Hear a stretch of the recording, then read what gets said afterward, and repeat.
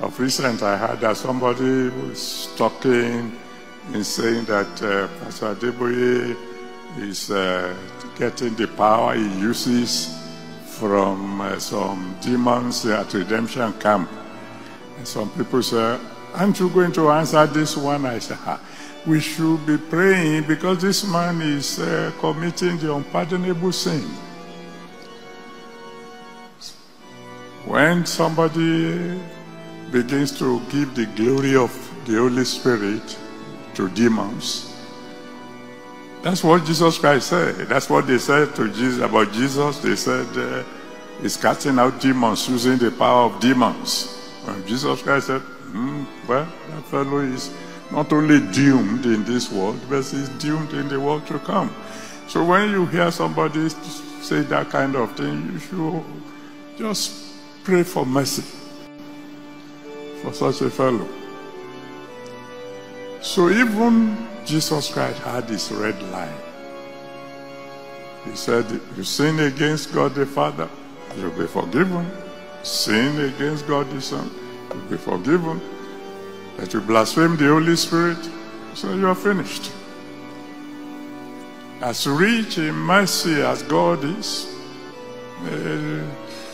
you cross that red line. So as usual, a man, you are done for. I don't really know this person, accused Pastor E.A. Adeboye, the General Overseer of Redeemed Christian Church of God, accused him of using some demonic powers from redemption camp. Now, this is not the first time all these demonic sponsored people, agents of the devil, will come up to accuse men of God, men who have track record for more than 40 years. They have been in active service in the house of God.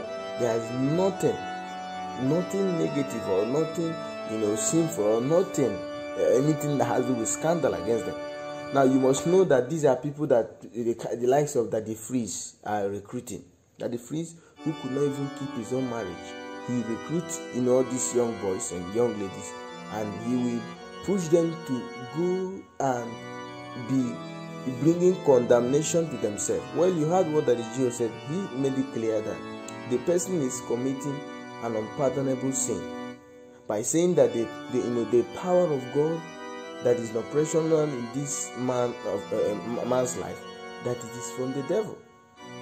And he's not going to, Pastor E. Adeboye will not fight the person, will not attack the person. In fact, the person is going to face the full wrath of God. Something you are not sure of, something you cannot prove, you don't have evidence for. You just wake up somewhere and then probably this person must come from social media. You have data, you have phone, you put it out there, you started talking rubbish. Daddy Free said because I'm actually talking about Daddy Free because he started his own with tight this, tight that. But after some time, he came up to tell Nigeria that even while he was criticizing the tithing, he was still paying tithe. What sort of preacher is that? What sort of leader is that? So he told you that the man is committing an unpardonable sin, telling the people, telling Nigeria or telling the world that he is using charm that he got from redemption camp that you cannot prove, and he's telling that his power is from God. God gave him the power.